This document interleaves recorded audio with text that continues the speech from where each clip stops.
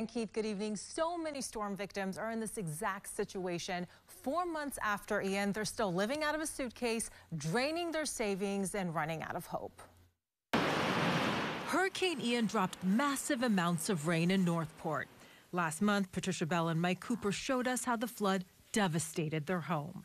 The couple says insurance only covers a fraction of the cost to repair it, so they must do some of the work alone. It's just really kind of devastating. Pat and Mike need a place to live while they do repairs. They turn to FEMA, applying for a temporary trailer. They said your temporary housing eligibility is over, and we never had temporary housing with them, ever. You want us to try to help you get a trailer? Yes. No simple task. We called FEMA to determine Pat's eligibility. As a backup, we put her in touch with the Florida Division of Emergency Management, which provides trailers too.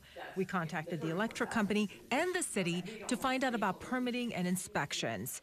After several weeks of calls and emails to FEMA, You can probably see out. the agency delivered. The trailer came locked with the windows tinted. I don't even care if you can see out as long as we have a place to stay. The next hurdle, getting into the trailer. We saw half a dozen federal contractors on site hooking up utilities and an inspector from the city as well. I know it's really been hard on her. It has.